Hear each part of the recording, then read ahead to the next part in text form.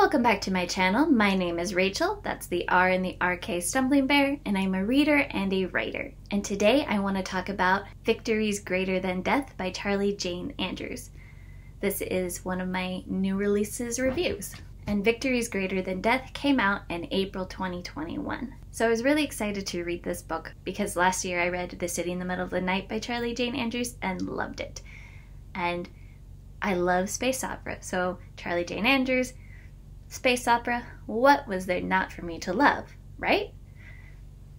So this is a space opera YA following Tina Maines, who, since she was a small child, has known that she is an alien clone of a famous general who died. And the military force that that general was in is going to be coming for her when the time is right.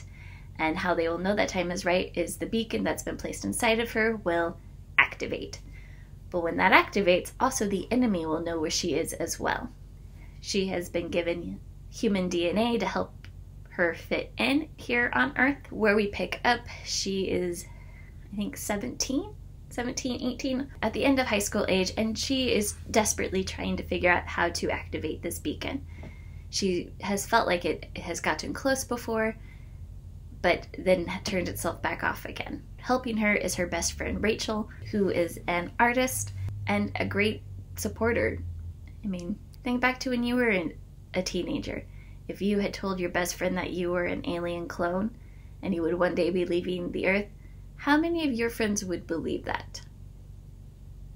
Well, Rachel doesn't doubt. As the inciting incident, the beacon is activated, Tina is taken back up to the stars. But it's not all that it was cracked out to be, and now she's having to fight the original's enemy. I ended up giving this book 4 stars. I liked it, but I feel like it was shortchanged in many ways. I feel like, one, it was too short to cover all the themes that Andrews was trying to cover. Because of how short it was, I don't feel like the characters were able to get fleshed out enough. I don't think we were given enough time to be in the locations where they are. We have a few locations on the ship that are described really well, and then everything else is just very vague.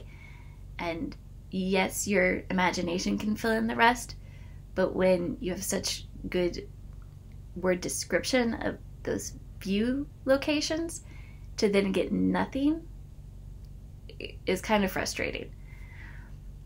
At a certain point of the book, all of a sudden, from having more of a linear story, we start jumping into different quick vignettes that is supposed to convey the passage of time, and I don't think it did a good job conveying that. Again, this book needed to be longer and possibly chopped in 2. I know that one of the themes Anders was really wanting to hit upon was representation in this alien society.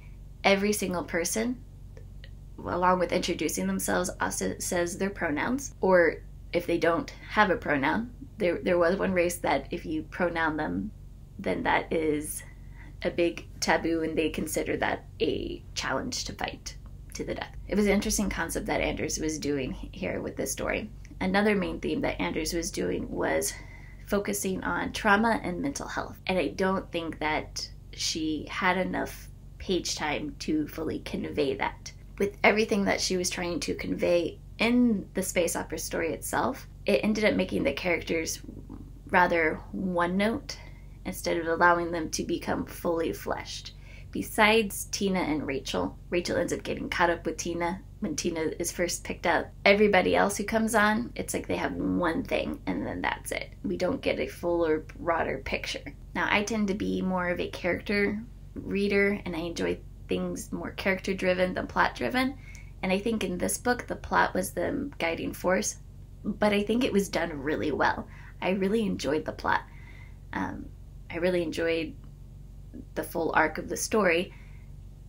Again, I just wish I wish there was more. This book could have been longer. Teenagers, young adult, whoever picks up this book is probably going to feel the same way. If I had read this as a teenager, I still would be disappointed.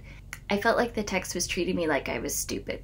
And I think that is a trend in YA fantasy, is to dumb things down for the teenagers when in fact you actually need to dumb things down for adult readers, because adult most adult readers don't want to spend as much time reading as like YA audiences. You need to make it more engaging for a YA audience. Don't talk down to them. That's just a bad habit. And considering that I read Anders' adult novel last year, I was expecting that same level of writing for this book. And so I was disappointed to have gotten a watered down version of that.